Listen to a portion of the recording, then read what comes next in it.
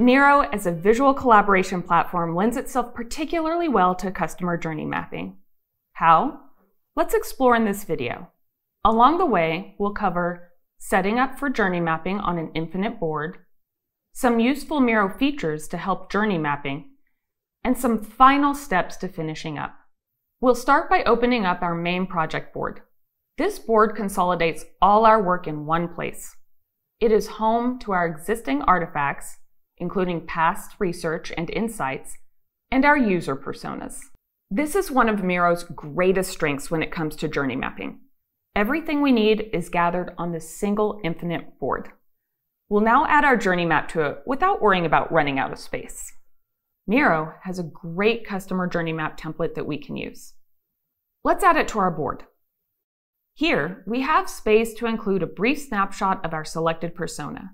We can easily link back to specific parts of our research from here if we want to call them out.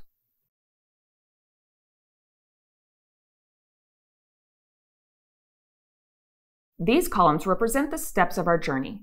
We can customize them as we need. Click this icon to add a column and create a new step. Select and drag columns using these three dots to rearrange our steps.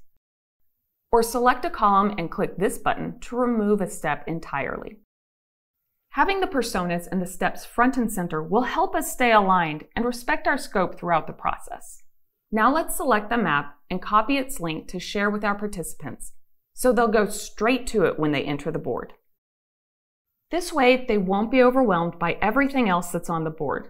We can be sure that all participants start in the right place. And here they come. Time to get started. Journey mapping is essentially working in our own team to transform everything we know about our customers into a visual story. Participants will create stickies or cards to build that story and add emojis, reactions, or even images to make the story really come alive. If we need to refer back to our research or past work as we're mapping, we'll just head over to the relevant part of the board, click on our avatar, and select Bring Everyone to Me. And once we're ready to go back, we'll head over to the map again and everyone will follow. This is another reason why Miro works so well for journey mapping. We can easily guide the participants back and forth between our past work and the map without ever leaving the board or losing anyone along the way.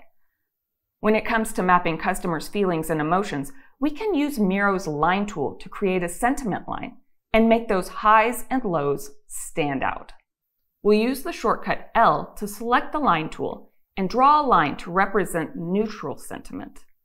Then, we'll duplicate the line and add curves to it by dragging these blue dots to represent the customer's actual sentiment. We can add as many curves as we need or delete any extras by double-clicking the white dot.